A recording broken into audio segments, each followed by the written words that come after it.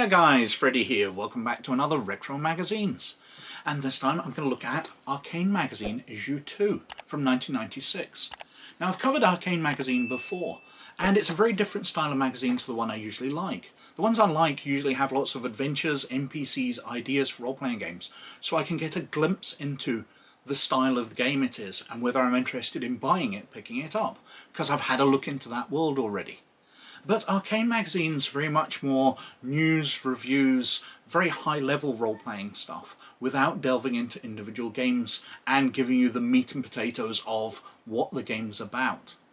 But that doesn't make it less interesting. It's a fascinating glimpse into the role-playing industry of 1996. There's lots of reviews of stuff in here for games which were just coming out, which failed and have now been lost in the mists of time. If you're interested in joining a discussion about this, I'll be sharing some of the articles with my Patreons of Librarian and Laird status.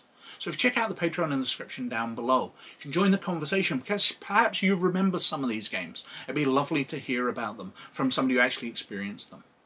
But anyway, let's have a look at Arcane Magazine issue 2. And this time I would like to present this Arcane Magazine issue 2 from January 1996. Happy New Year. Now, when I covered Arcane Magazine number 1, I kind of mentioned how it was more based around the news of the role-playing industry and was addressing the whole aligned thing. Computer games, collectible card games, play-by-mail, LARPing, all of that, all of the game industry it was trying to cover. So it's not quite as focused on role-playing games as many of the older magazines I covered, the ones from the mid-80s. And another way it does this is it doesn't really address any adventures or settings. It is all much from a higher level. It's talking about the news from the industry, and it's talking about various things within role-playing itself. And it was from that period when publishing was becoming a lot more colourful. Before this, you tended to get black and white pages, maybe 3-colour at the best, but this is pretty much full colour throughout. It's a very nicely published magazine aimed at an older audience as well.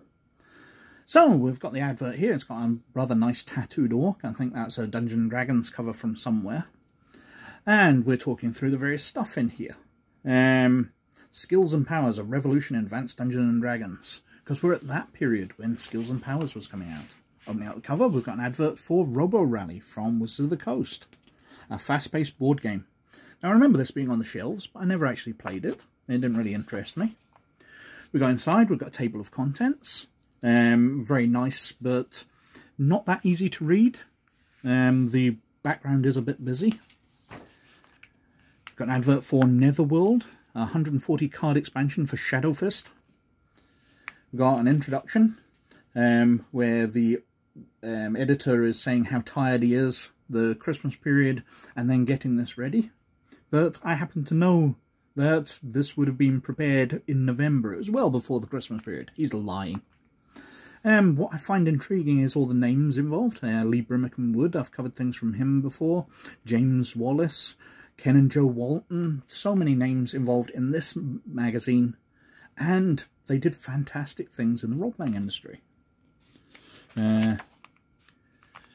Despatches. So this is the news section. So it's talking about the Dragonlance game. Dragons of Summer Flame and Dragonlance the Fifth Age are coming out. Spells and Magic. The Player's Option books. So we had Skills and Powers, and now we're getting Spells and Magic. Now, I'll address these a little further on. We've got In Nomine, GURPS Goblins, Shadowrun Books California Free State, Battletech the Periphery, Cyberpunk 3rd Edition, which I've reviewed on the channel before. I do find that slightly amusing. We've got Wood Elves, Space Hulk, a new version of that. Travel of the New Era, the Reformation Coalition Player's Handbook, Regency Starship Guide. So 3 books for that. Delta Green, coming out from Pagan Publishing. Absolutely fantastic book for Call of Cthulhu. Vampire the Dark Ages. Again, absolutely fantastic expansion for Vampire the Masquerade. Now, this really I found amusing looking through it, because it's talking about Slay Industries 2nd edition. Well, anybody paying attention to role-playing knows that that actually only came out a year or two ago. So it's being advertised here way back in the 90s. So it was about 20 years late. And we've got Magic the Gathering, of course. An advert for a Shannara PC game from Legend with dazzling 3D model graphics. Dragon Dice exceeding expectations. Role-playing taking over a tax haven. In Brazil for some reason. Warhammer computer game coming out. I don't really remember that one at all. Shadow of the Horned Rat, if anybody remembers that. Winner Data's Head, apparently. Which city did they visit in the Enterprise encounter in Time's Arrow? I believe it was San Francisco, wasn't it? Can I have a Data's Head now, please? Famous for 15 minutes, talking about a TV show which is kind of like role-playing. That one's very tenuous. The Golden Dawn for Call of Cthulhu. I believe I had this, but I can't put my hands on it at the moment. What else we got? So, websites. Avalon Role-Playing World, Jack Vance Archives, the Doctor Who RPG page, and Surge's RPG Archive.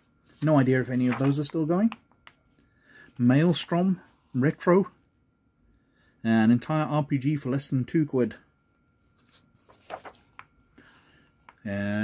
Illuminati New World Order Assassins. News from Games Workshop. What stores are open. An advert for Boddington's Beer. You want equality? It's your round. Very 90s advertising. What else we got? Skills and Powers it's talking about. The charts, so Immortalized Toy Box for Changeling. An Adventure was selling best. Skills and Powers, Taint of Manus for Call of Cthulhu. Command Magazine, Unholy Allies. Cult, Compact Arkham. Regency Sourcebook, Galaxy I-12, Enemies and Allies. And Worlds Without End, a Shadowrun novel. I have to admit, I've only got the 9 and 10. I don't have all of the others. I was very much out of date. Destiny Lies in the Hands of the Few in Crusade. Another computer game I do not remember. The Man Who Killed Role-Playing, an interview with Richard Garfield, the inventor of Magic the Gathering. Obviously, very part of the growth of Wizard of the Coast, but left them long ago. I believe he left the company in 2006. We've got the second section of their Break the Mould, talking about archetypes, stereotypes and cliches in RPGs. So, using them. It's quite an interesting article.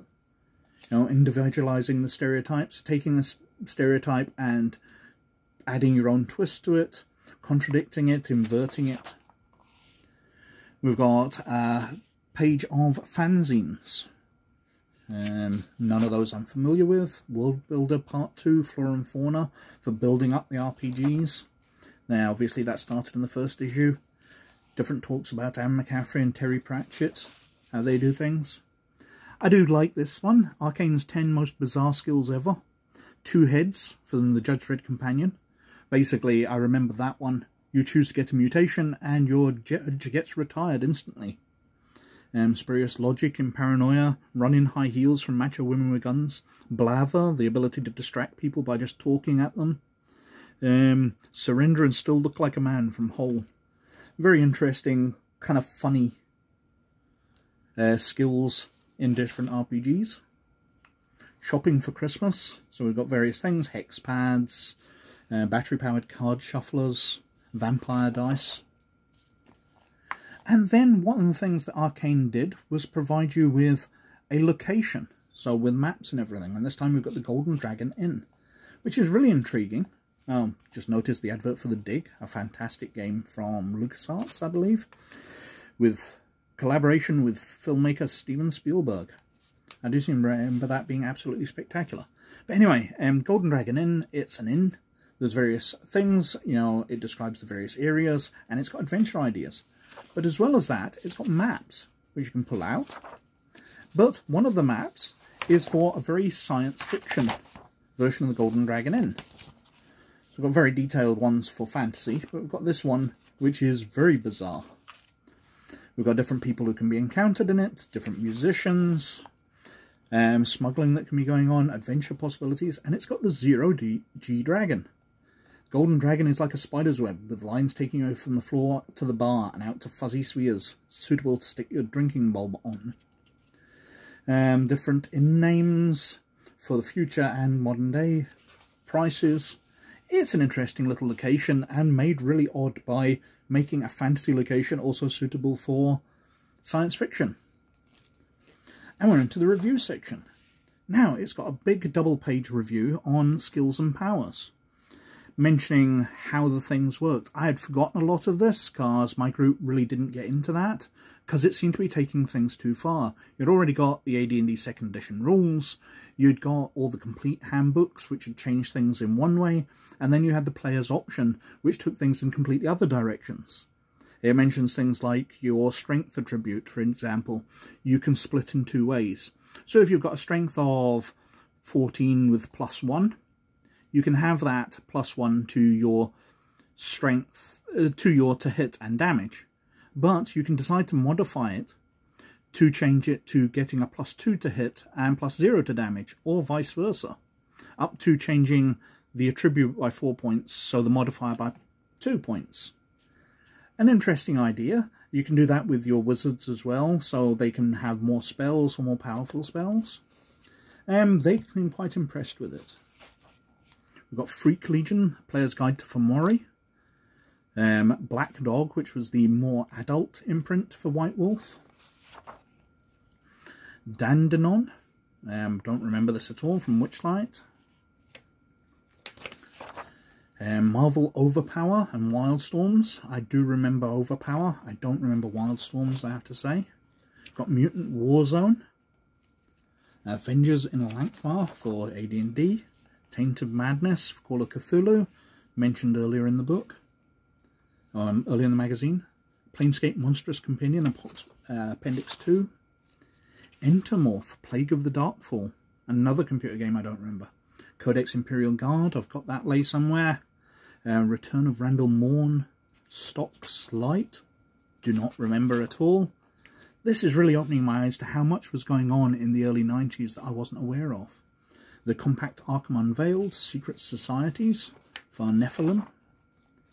Frenzy, which looks like quite a cool, almost handwritten book. Magic Gathering 4th Edition, Homelands expansion set for Magic the Gathering. Spawn the game, Country Sites. Robo Rally 2nd Edition, as we had the big advert for. Everway. Looks like a CCD game of some kind of description. Got various miniatures. Some really interesting ones. I like the Ratman Bazooka and Mortar Crew. Very Skaven. Lots of small ads. Great library. California Gothic. Warren Tether. All Shadows Fled. Wildcats. Dragons of Summer Flame by Margaret Weiss and Tracy Hickman. Batman vs Predator. I've got that lay around somewhere as well. Worlds Without End. It mentions this being the third part of a trilogy, but the first two parts not actually being out because they are Earthdawn novels. I'm sure I have Worlds Without End, but I don't remember much about it at all. Merlin Chronicles, Warren Tether, pictured for a second time. Dark Knight of Karamakos. We've got Letters page. I did notice that they do criticise Games Workshop and White Dwarf becoming... when White Dwarf stopped being an independent magazine and became a catalogue for Games Workshop. The continuing story to be continued in the back. What's gone before. A scene and then to be continued. Various SSI games from Silent Hunter, Entomorph, Allied General, SU-27 Flanker. Very difficult to read that. And on the back we've got an adventure for Slay Industries, The Key of Deliriad. I did notice that when they were talking about Slay Industries inside, they were mentioning about them being bought over by Wizard of the Coast. Something which obviously didn't go well. So that's Arcane Magazine issue 2. It's a really fascinating look back into gaming history. There's not a lot in here which you would use, but it is nice looking back to the early 90s, or the mid-90s rather, and seeing everything that was going on, how wonderfully diverse the gaming industry was at that time. But anyway, I think I've whittled on for quite long enough as usual. So thank you very much for watching. But as always, most of all, you look after yourselves. And I'll catch you later. Bye now.